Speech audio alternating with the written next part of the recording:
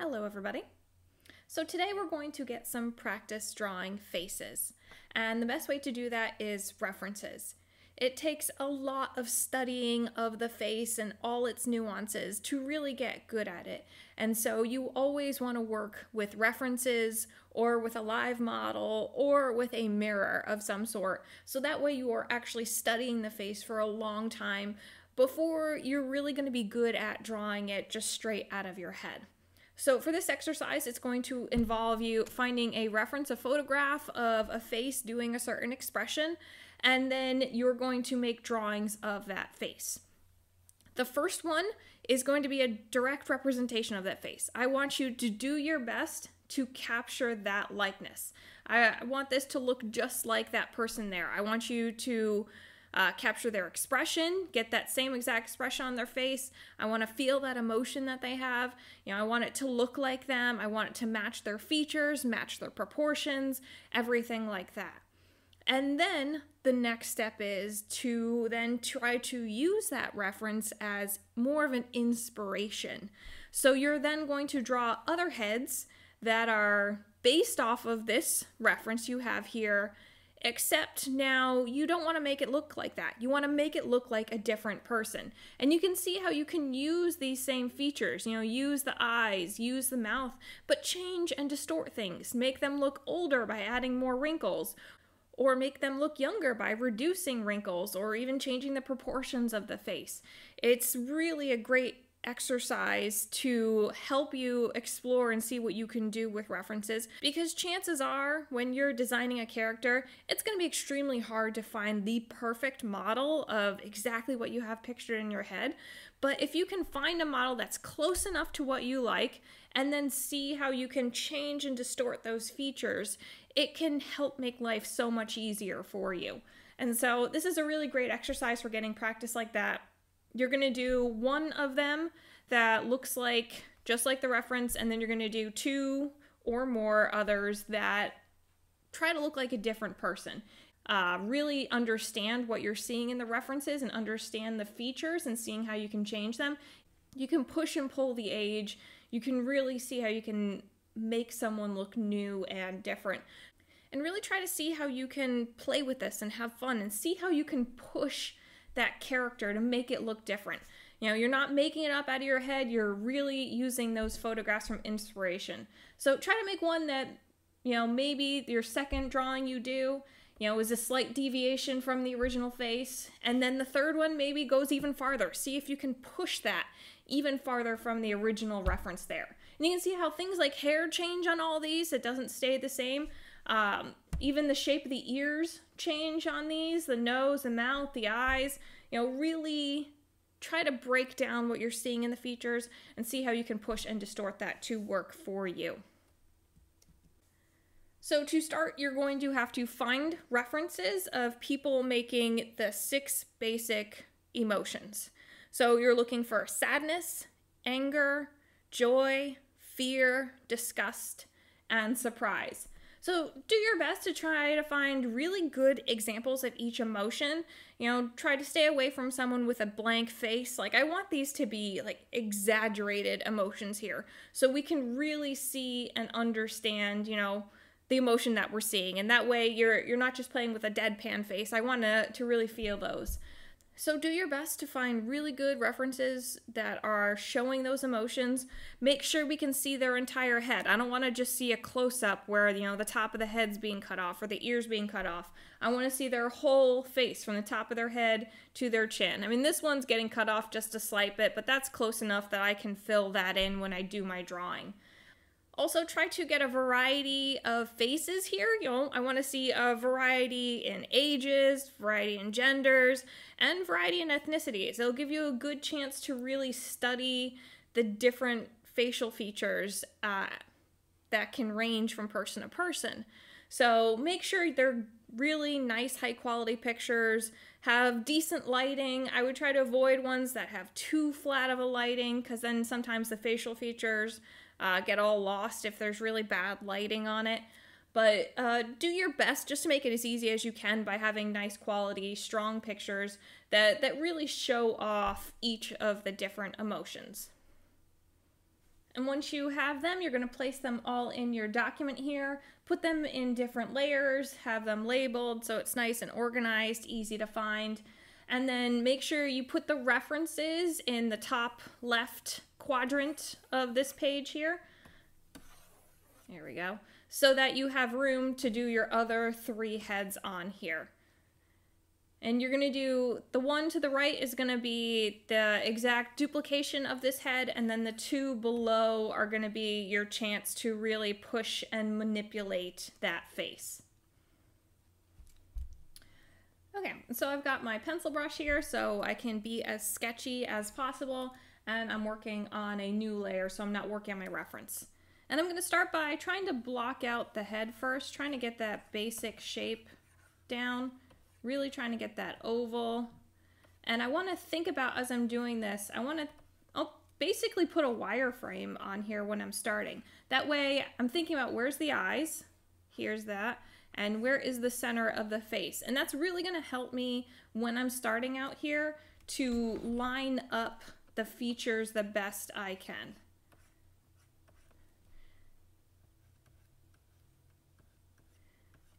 And a lot of the goal here, you know, is capturing the motions, but you also want to capture the likeness the best you can. So really I'm paying attention to what is that, where is the side of the face, where are the features in relation to this. And you're not tracing here, I want you to be doing this freehand as always, because that is the best way you're really going to learn how to map out a face here.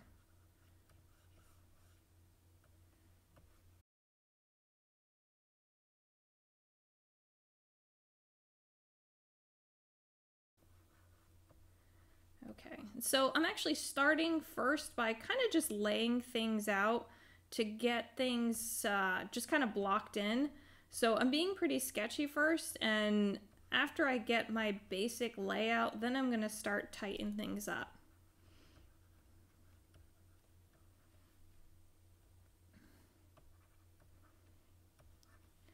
So this is my reference for sadness here. And I really liked her exaggerated expression. I can see, you know, the furrow in her eyebrows down here. I mean, you got the tears on the face too, which really helps, you know, sell that emotion. Okay, my face feels a little wide.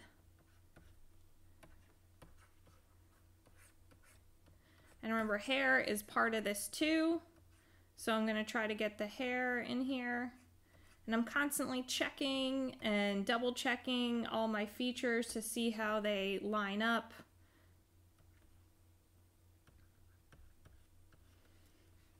Just like you do in the figure modeling, you're always trying to improve it as you're going on here.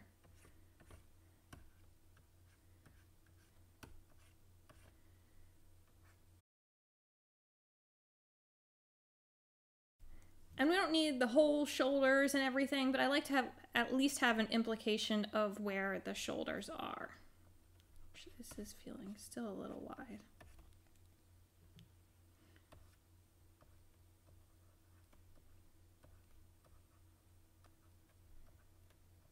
Okay, when I start to have things laid out, I'm actually going to lighten this up, and let's make a new layer so I can start to tighten this a bit.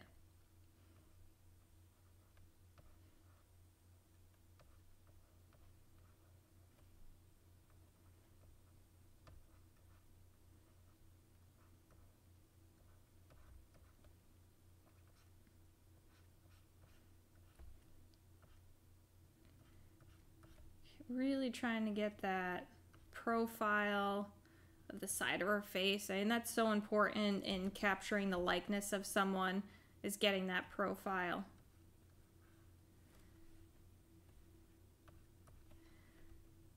And pay attention to all the proportions that we talked about, how everything lines up here as you're going along. You know, this is supposed to be a study. You know, you're really supposed to be trying to understand what you're seeing as much as capturing it. Because that's just going to make this even better for you and more helpful if you're really trying to capture and understand at the same time.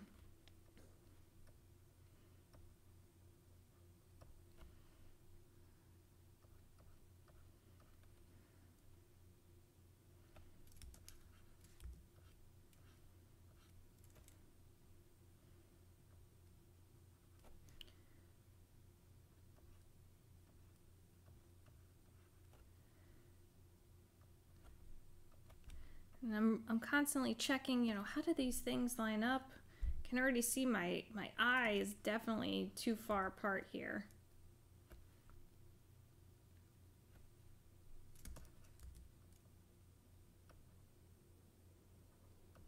Because that brow is furrowed here, you know, the eyebrows are coming closer together than they typically would be.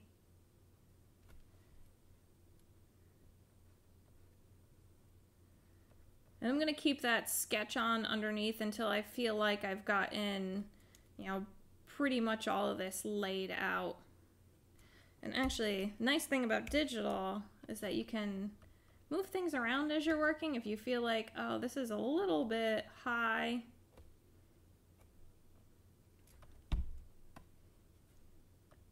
I'm going to move that down. And then maybe my mouth is a little bit high too. There we go. That feels a little better. It even might still be a little high.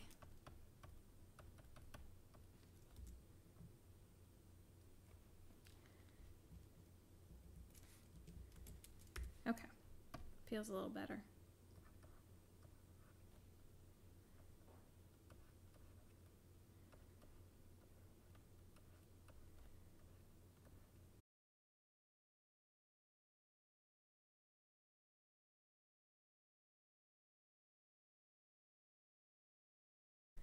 And these don't have to be totally finished drawings, but remember you are trying to capture the likeness, so you don't want to rush through, you know, trying to put this together here.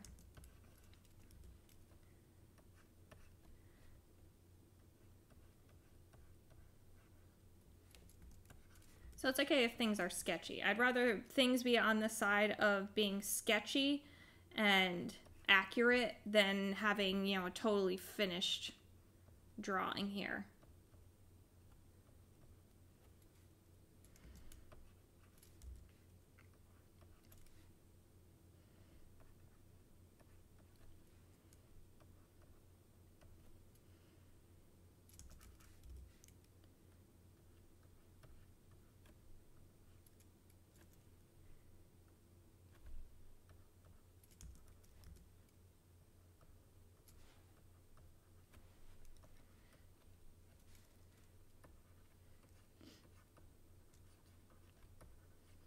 Really thinking about that hair, and I'm not going to just draw in every strand. I like to think about that hair in chunks. You know, this is a piece, this seems like a piece, maybe this is a piece, this is a piece. That's where I try to group it together. And I'll draw a few hairs in here and there to kind of like fill in that space. But that's how I'm like looking at the hair as a whole here.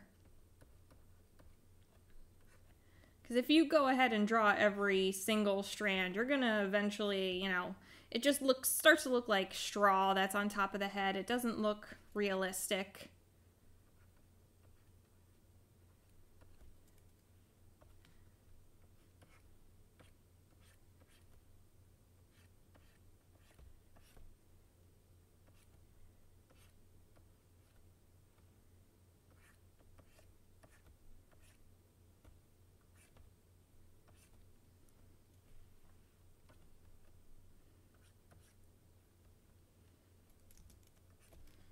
If I don't need, yeah, I don't need that anymore.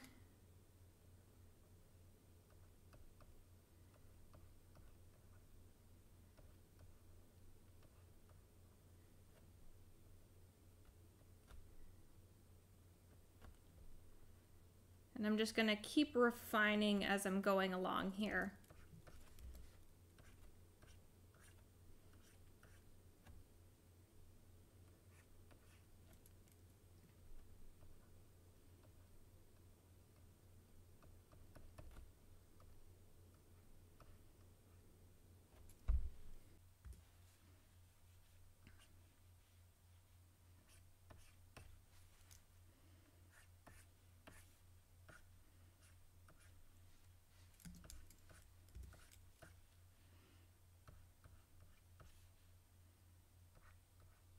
Trying to get those eyelids because getting that bit of eyelid on top is just as important as just doing the, where the eye is itself.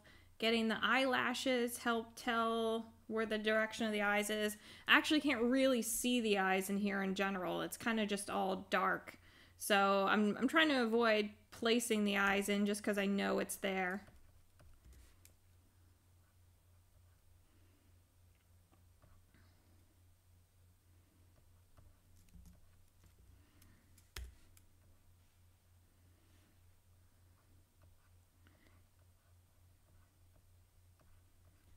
Trying to get those tears.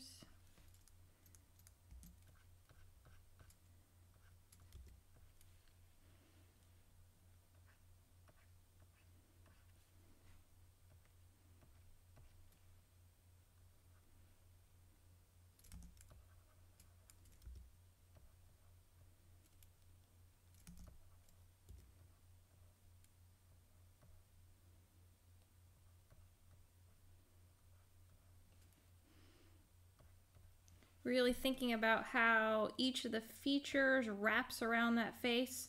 Remember, it's a three-dimensional face. Nothing here is flat.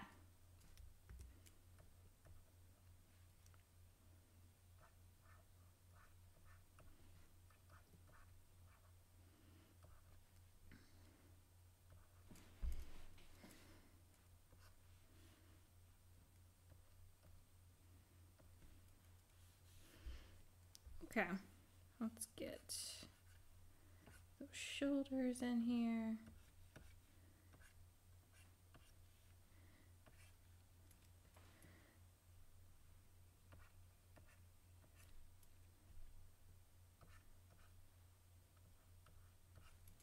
Okay, and that's pretty much what I'm looking for here when trying to capture that emotion.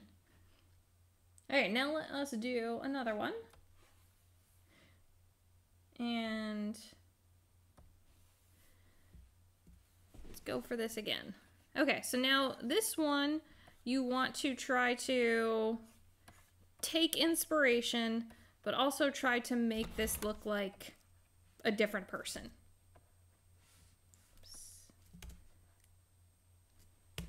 And it's tough. I'm not gonna lie, this is something I do all the time when working. I'm always, trying to see how I can alter and change the references I have to try to make it look like someone else. So it's really trying to see what are the essential pieces of information and how can you alter that to make it look like someone different. So I'm going to do the same thing where I start by blocking in the face, try to find where that center is.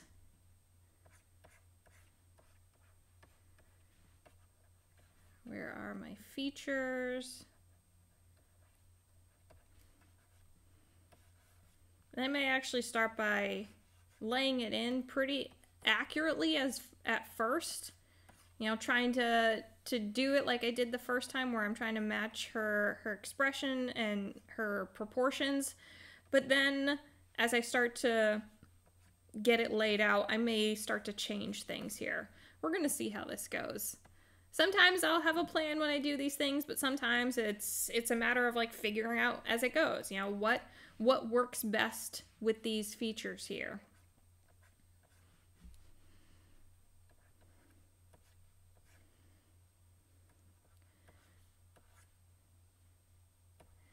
I typically think that changing the hair usually does a lot of wonders when changing your drawings here.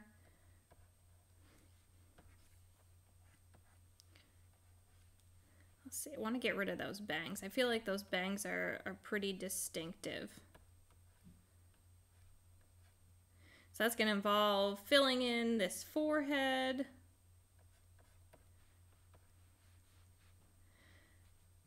How else can I style her hair?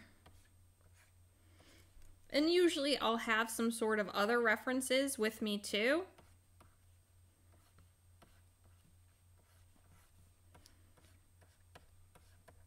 If I have like something in particular in mind, if there's a certain hairstyle I want, Especially when a lot of projects I do, sometimes I'm drawing historical figures and I'm really trying to, make it look like a specific person.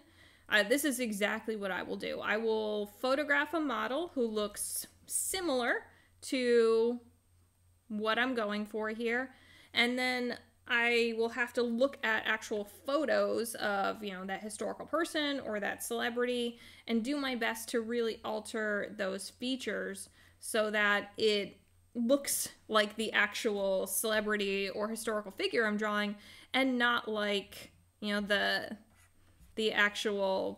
model I used.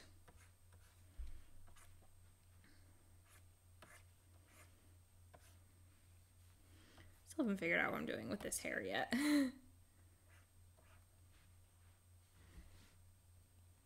See if I can make her chin a little shorter. Maybe give her more rounded cheeks here. This is kind of like me playing around here.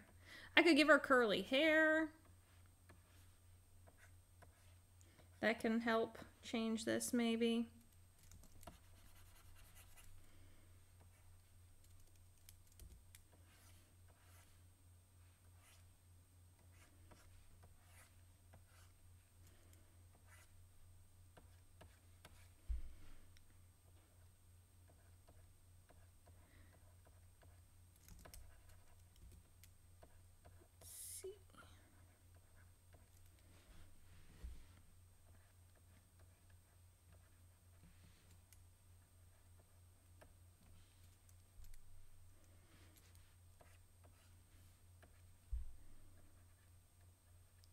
And really the challenge of this is trying to make it look like someone different, which is not an easy feat, but also trying to still capture that expression. It's really tough. You think it'd be a lot easier than it is, but it honestly takes a lot of practice. And especially with something where, it looks like she's smiling, it's really hard to capture that emotion at the same time. Maybe I'll narrow her nose a little bit too.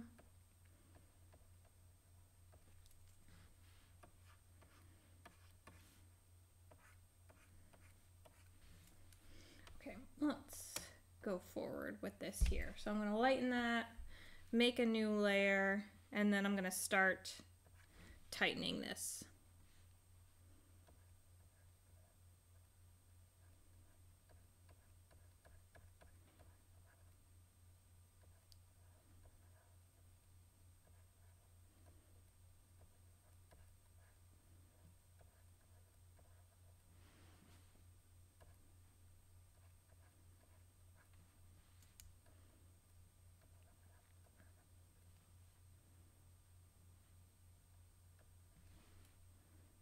And you definitely have a lot more freedom when it comes to doing something like this, where you're changing your references to make it look like someone else, because really matching someone's likeness is so hard, especially when I do things like children's books, where I'm drawing the same character over and over again.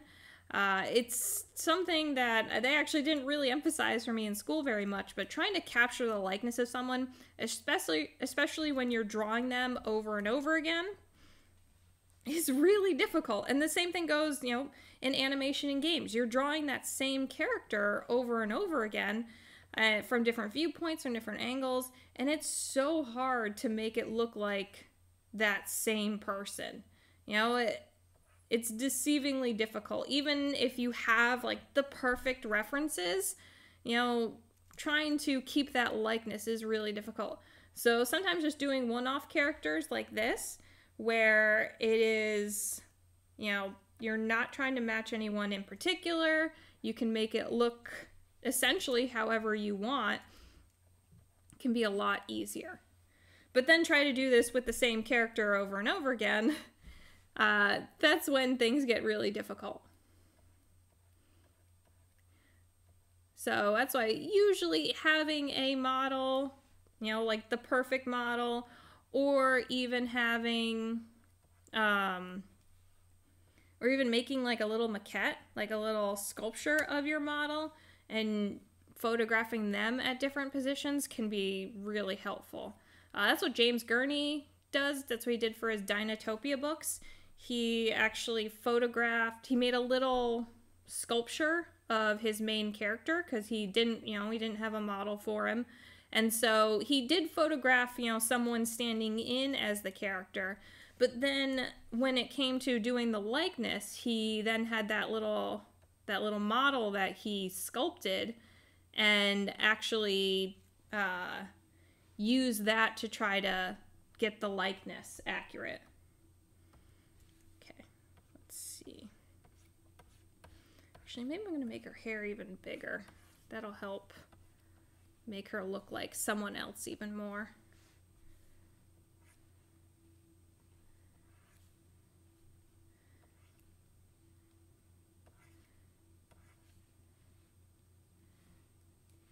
Just playing around. Okay, let's see if I can get rid of that. Yeah, now let's narrow down these features. Once again, I keep playing around. I'm still changing things as I go along here. Nothing is set in stone yet.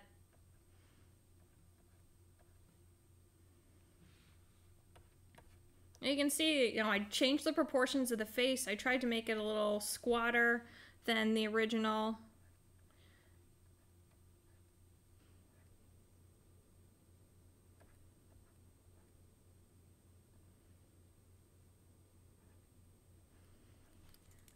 I also, changing the hair does a great deal to really make it look like someone different.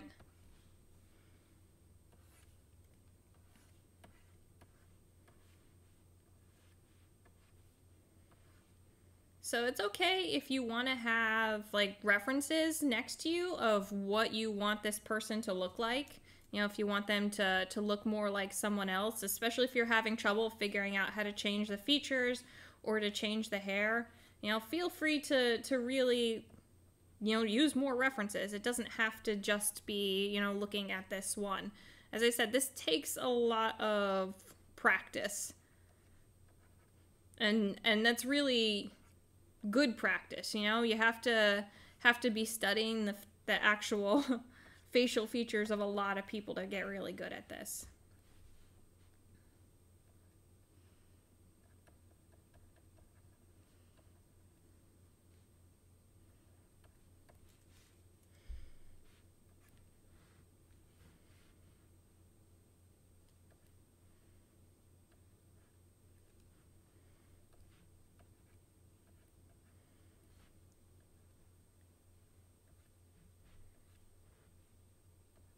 And I'm really picking and choosing how I'm going to change these features as I'm going along here. Trying to make some smaller, some bigger.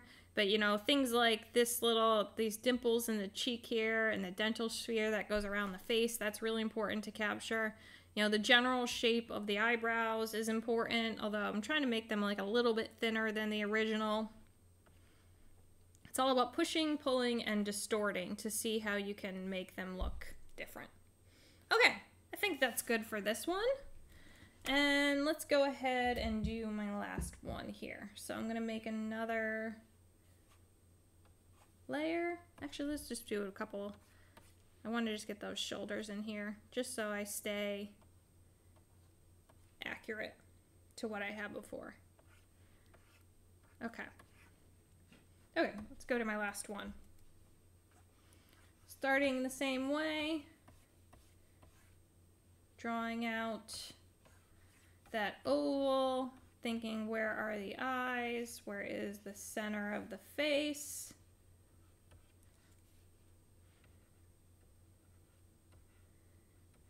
Okay, and so thinking as I go along here, what can I do to make this one even more different?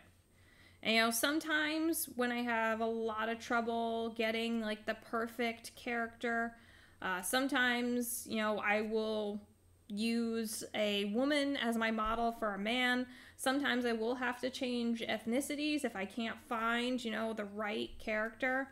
There was one textbook illustration that I had to do where they specifically wanted a girl that was half Indian, half Chinese. And it is not easy to find a model that is the right age, that very specific, mixture, and, find someone who I think fits the character of who I want. So that was a real specific case where I had to really think outside the box of how I can actually make a model, how I can actually find a model that feels right, but how to change them to make it actually look like the right person. It's not easy. It is definitely not easy. I might put an ear on this one.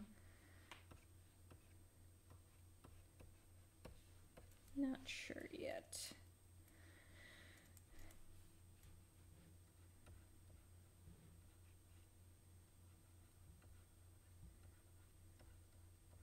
Yeah, I've used myself as models for so many things. I have altered how I look so many times. I have made myself look like a boy. I've made myself look like an old woman.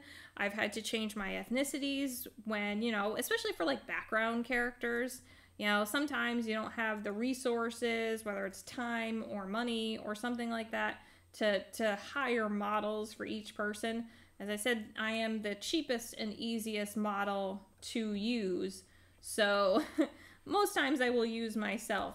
So it takes a lot of practice to really figure out how to alter yourself to make it look like someone else and not like yourself.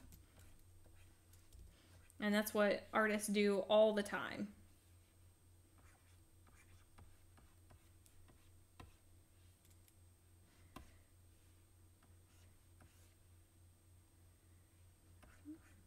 Really seeing how I can push this one here.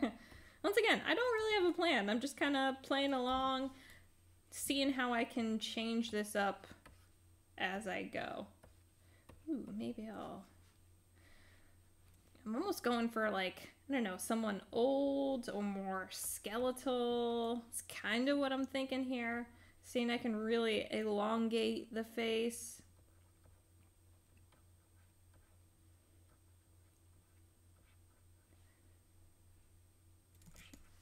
Thinking those cheekbones are up here.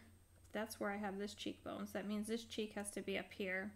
And you can see right where this is where the cheek is. And that crease comes right up underneath that.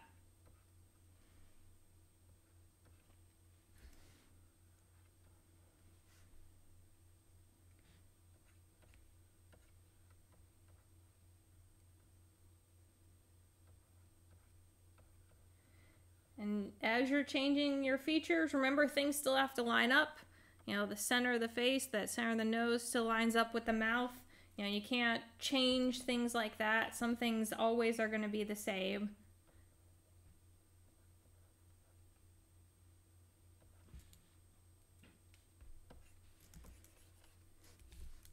Okay, I think I like this plan here. Actually, maybe I'll have her hair go back. Okay, let's go with this one here.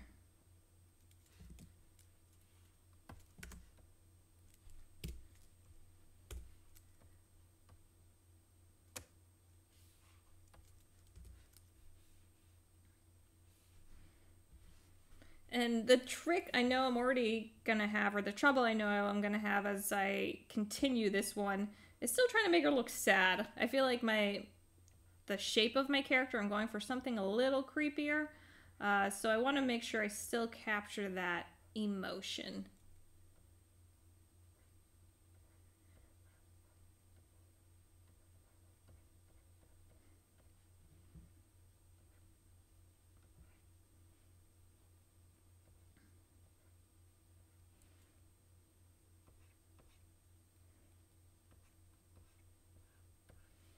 Really want to emphasize that cheekbone here. Like, she lost a lot of weight is kind of what I'm thinking. really skeletal. See that bone even more on here.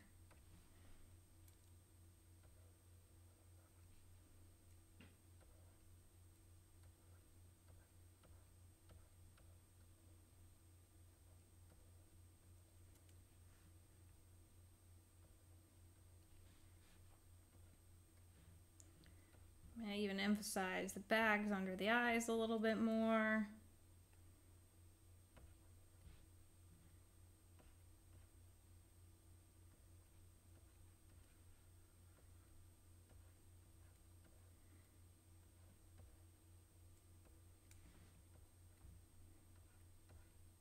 May even, I don't want to emphasize that too much. I feel like if I start to play around with making that eyebrow even higher, she might start to look angrier. We'll see.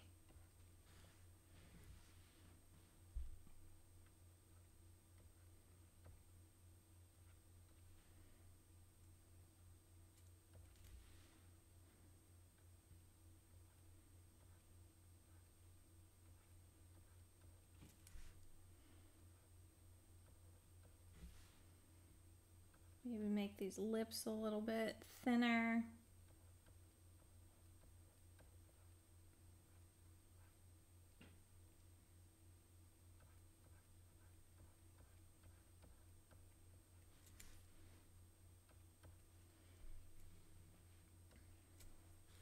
Definitely don't think she looks sad yet, so I'm gonna have to work on that.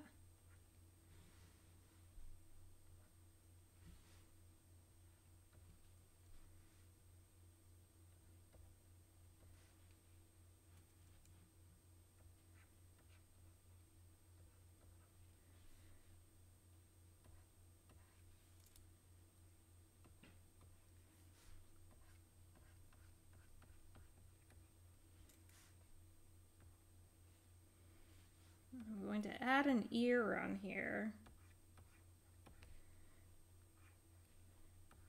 Which is not easy because there is no ear in the reference, but I want to do one where she doesn't just have her hair covering up everything.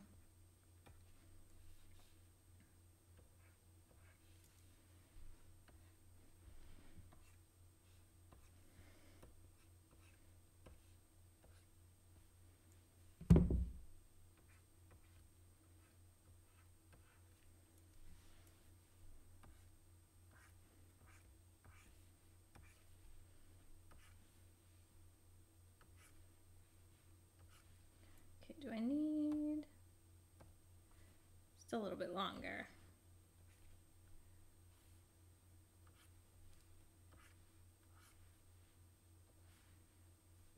Okay, let's get rid of that under drawing, and then let's refine this a little bit more. She definitely looks a little too happy.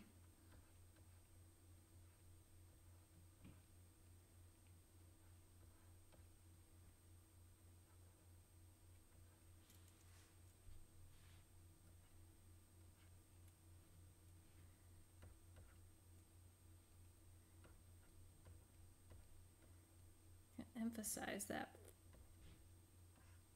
furrow on the brow a little bit more.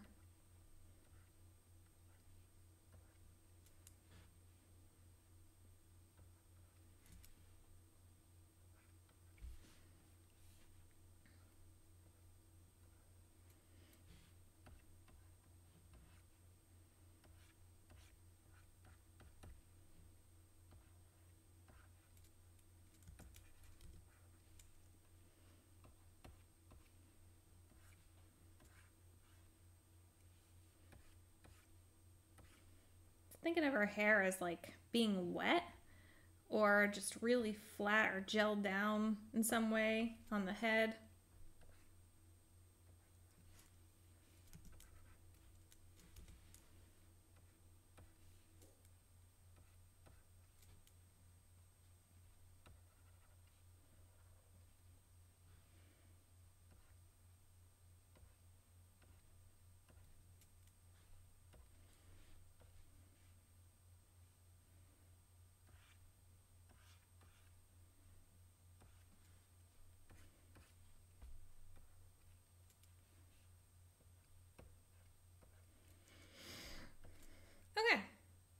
think that is about good. I feel like I have created two different people from this one. You can still see, the influences, like that nose definitely carries in each one of them, the mouth, but you can see the subtle differences I'm making as I'm trying to do this. So I'm going to go ahead and I'm going to keep going with each one of these. Remember, first one, you're trying to capture the likeness. I want this to look as much like the original model as you can. I want it to look like them. I want it to be the same proportions. Always double checking your proportions as you go.